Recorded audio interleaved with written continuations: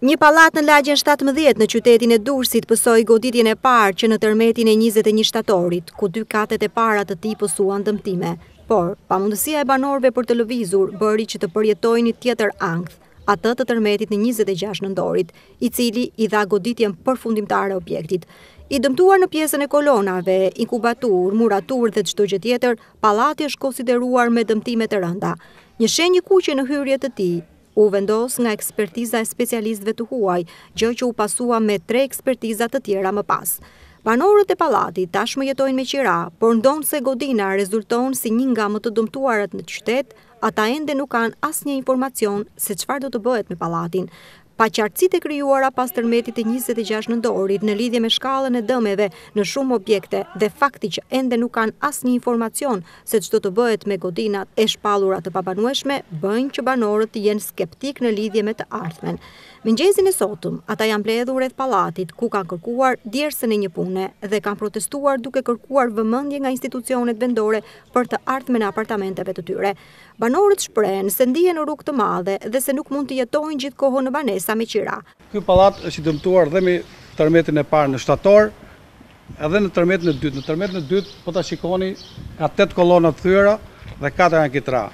Është një pallat i cili jo vetëm nuk banohet, por paraqet dhe rrezik dhe për njerëzit që kalojnë pranë këtij pallati. Të habitur që si ka mundësi që një pallat nuk ka nevojë pothuajse për inxhinier, duket që me sy ç'a gjendje është. Domethënë nuk e di. Ju jep frikë fakti që mund të thonë? Patjetër, gjithaj i përjetim, nuk ishte një herë. Ndodhi dhe shtatorit dhe nëntorit, do të thotë që ai përjetim do duket sikur ky mos trukullohet, vetëm të riparohet. Unë besoj që gjithë këto komshi këtu nuk do hynurejnë dot. Ky pallat këtu nuk banohet me këtë. Bilës mundësisht që të bëhet edhe këtu. Këtu ka qenë. Se kam biseduar edhe me ministrin e financës atëherë, qenë pallatet vjetra do të bëhen mund vetë ku kanë qenë. Dhe këtu do të bëhet, se gjithë ky popull këtu ka der djersën. Duhet bëhet po këtu. Kam pas probleme që me 21 shtator.